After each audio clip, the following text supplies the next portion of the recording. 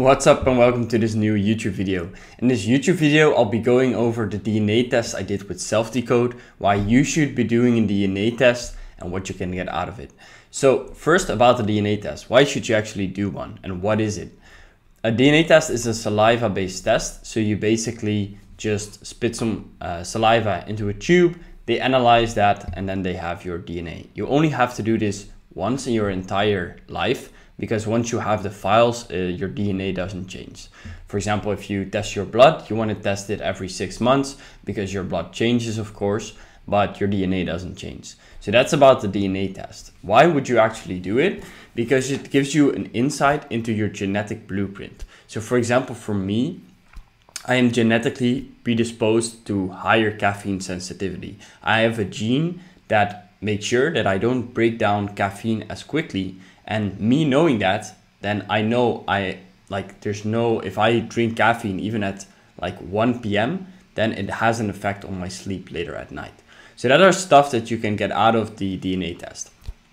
Also about optimizing your diet, nutrition, all due to your genetic predispositions. I'll show you that later, but if you really want to go for optimized health and you want to know what's right for your body, you need to do a DNA test. Because if you also pair the DNA test with a blood test, then you really know how things are standing. For example, you could have a genetic predisposition on higher cholesterol. And then if you see in your blood that you actually have the higher cholesterol, you know you need to do something about it. And even if you don't have that higher cholesterol, you know it's something that's a risk factor.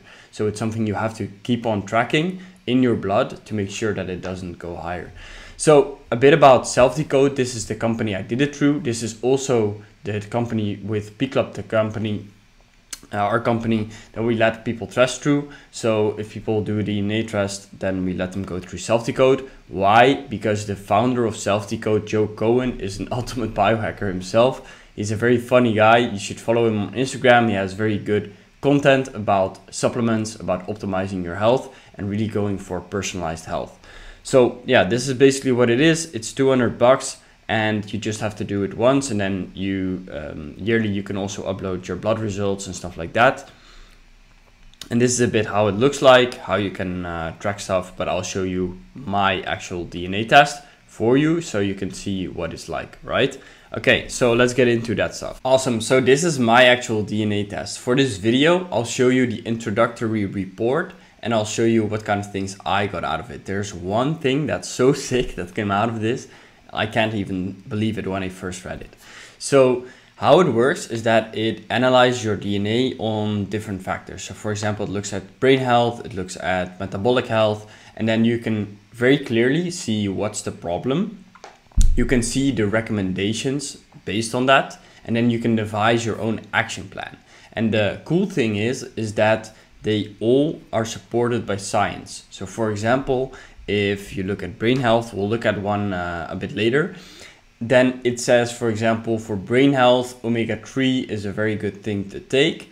It's supported by science, 4 out of 5, and the effectiveness is 3 out of 5, for example. So you know exactly like how scientifically validated it is. You're not just doing something, you're actually doing something that's based on science.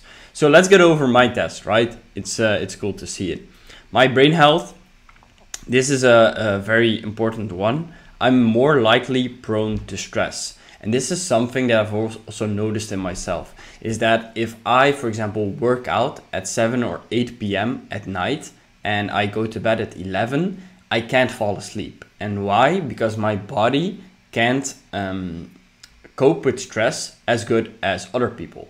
And that's not a big problem. It's just something I have to take into account, is that I can't really work out late at night because then my stress system is still up during when I want to go to sleep, and I can't wind down as quickly. That's why, for example, also I'm not as sensitive, or I'm very sensitive to caffeine, because if I take caffeine at 7 p.m., it also raises your stress level, it raises your cortisol, and then I can't fall asleep at night. So this is a very important thing for me to take into account, that if I want to perform at my peak, I need to mitigate my stress levels through, for example, lifestyle-based things as mindfulness, meditation, or through supplementation such as GABA brain food or ashwagandha, things that lower the cortisol levels. So that's for brain health. It was a very important insight. I already knew this, like intuitively I knew this, but it was cool seeing it back in the DNA test that was actually the case. Then for cardiovascular health, so I have a higher risk for heart health. So that means that I really have to take into account my heart health. For example, do more cardiovascular exercise, more zone 2 exercise, just so I can really look at my heart health and that it is right. And the thing is, you also want to pair this with blood tests. So for example, look at your cholesterol, look at other markers that are associated with heart health. So you can find out like, hey, I have a higher risk for this, but is that actually the case? So that was cardiovascular health. This is also a very, very funny thing. Let me see if I can open up this whole thing without it going away. Yeah, cool. So to give you a backstory, I've had gut issues for the longest time, and my mother has irritable bowel syndrome. My grandmother has celiac disease. So this is when how do you call it? This is when you are gluten sensitive or you have a gluten allergy. So if my grandmother even eats something that is tainted by gluten, she already has a very adverse reaction. And for digestive issues, I have typical. But then if you look at infections and inflammation, I have more likely in every area. So I'm more likely to have gut inflammation, more likely to have a gastrointestinal infection and all of that stuff, right? So that means that I really need to take into account inflammation of my gut. So for example, then you can do a gut test, you can do a microbiome test, which I've did as well. And I also take a gut health smoothie daily, just to keep my gut health in check, because I know it's a weak point for me. You can see it here, and that's how you can optimize or personalize your health. And it was very funny to see this because I already knew this. I'm taking into account my health very well, and still sometimes I get those issues, right?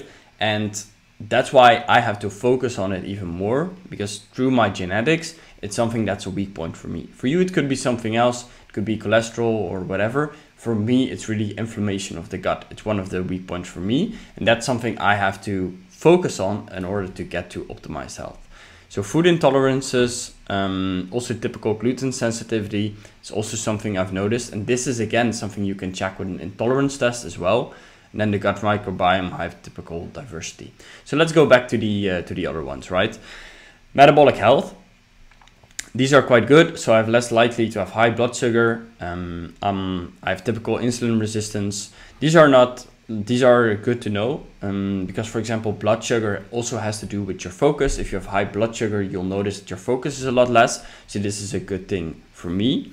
Longevity, I have higher longevity, so that's nice. I'll be able to live longer. Now, I don't know how that actually works, but I have a higher chance in longevity, in aging well. Then my hormones, reproductive health. So I have higher levels of testosterone. I've also seen this in my blood test. I have typical likelihood of the other things. And then sleep and fatigue. These were also quite fun to see, right? I have a higher sleep quality. So due to my genetics, I easily have more quality sleep. And that's something I've noticed in my sleep as well. Tracking my sleep with the Oura Ring is that I do have a higher sleep quality. Even if I don't do all the stuff related to sleep, I still have good quality sleep. But on the other hand, I do have more likely chronic fatigue. And that's something I really had to biohack for myself. So before I even did this test, I already knew that I was more prone to have fatigue. So for example, 2-3 years ago, I took naps all the time. Now, because I've biohacked myself and I'm taking, for example, a beef liver supplement, I'm exercising well due to my, based on my blood, based on my DNA test. And now I see I can sort of biohack that chronic fatigue through the lifestyle, through the supplementation things. But it's something I have to take into account, that I'm more likely to have that chronic fatigue. And the thing is with the DNA, hearing me talk about this, you might think like, oh, but now you're just putting it in your mind that you have this. No, it's just a predisposition you have. So it might not be the case, but it is something that if you already have a hunch about it and then you see it back in your DNA test, then you know it's true, right? For me, for example, I already knew that caffeine was giving me a bit more anxiety. It was giving me more stress, and it also made sure I couldn't sleep as well at night. And then in my DNA test, I saw that I have a higher caffeine sensitivity. So that shows me that the hunch I had about caffeine was true. Okay, so let's go over to the next one. Skin and beauty, for me, not that fun or that important.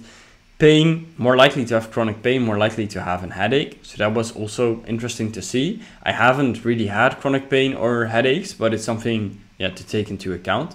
And then immunity and inflammation. This is also one that's very important to look at if you look at your immune system. And I've noticed this as well. Now, through taking cold showers, through looking at my immune system, maybe I get sick once a year. So in the past week, I've had a cold. But in the past, if I look at 5 years ago, like the whole winter, I would have a stuffy nose, runny nose, and stuff like that.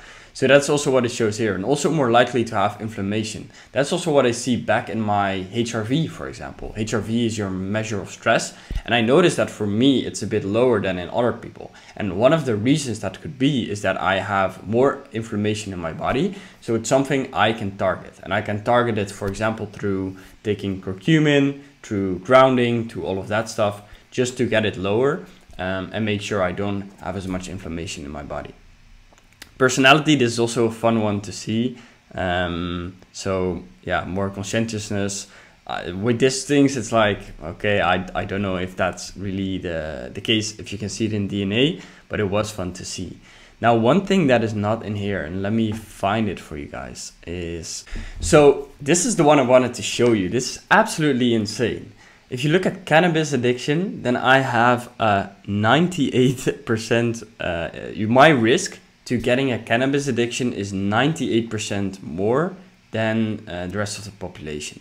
So that's insane, because maybe you've seen it in my story video. When I started studying, there was a period I honestly was addicted to weed. I smoked every day. Then there was a period I didn't smoke every day. But for a period of like 2-3 years, cannabis was a big part of my life. I smoked it almost daily, like every weekend, but there were periods I smoked it every daily. And seeing this is absolutely insane. That due to my genetics, this is like, it shows that I have more tendency to have cannabis addiction, right? It's insane. If you, for example, see it now and you see like, hey, I have a higher tendency to have alcohol addiction, you can also prevent that, because you can already see like, hey, I have a more tendency to have that. And then you can change your behavior based on that. For now, I don't smoke weed ever again. And this showed me I need to never smoke it again. Even not if I feel like things are going well and I can just do it once. No, I have such a high genetic predisposition to be addicted to weed that there's no way in hell I'm going to do that again. Because there something might happen that I get addicted again, and I don't want to have that. So this one was actually insane. And then the cool thing is about SelfDecode is that they look at all of your DNA, about all the risk factors you have and all the things that are going wrong in your DNA, and then they make an action plan based on that. So for example, exercise for me is the most important thing. If I exercise regularly, it targets a lot of the genetic predispositions I have. So for example, for headache, heart health, chronic pain, allergies, stress, exercise is one of the most important things for that. So if I do exercise, I target a lot of my genetic predispositions. So this, for example, one I added to my action plan, and then it goes over a lot of them. So for example, for me, second is relaxation techniques. Avoiding cigarette smoke is the third one.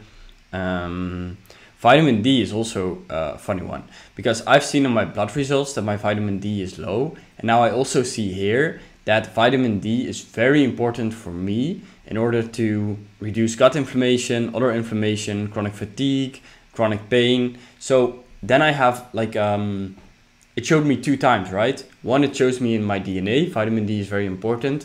The second thing is in my blood, I see my vitamin D is lower. So then I know, hey, I need to be out more in the sun. I need to take a vitamin D supplement, and that will, for me, personalize my health. So then the last one I wanted to show you is, for example, curcumin. It's a known anti-inflammatory. It's a herb, and it also targets allergies, gut inflammation, other inflammation, stress. And it's something I'm taking every day right now. And this is basically how you can optimize and personalize your health based on your DNA, based on your blood.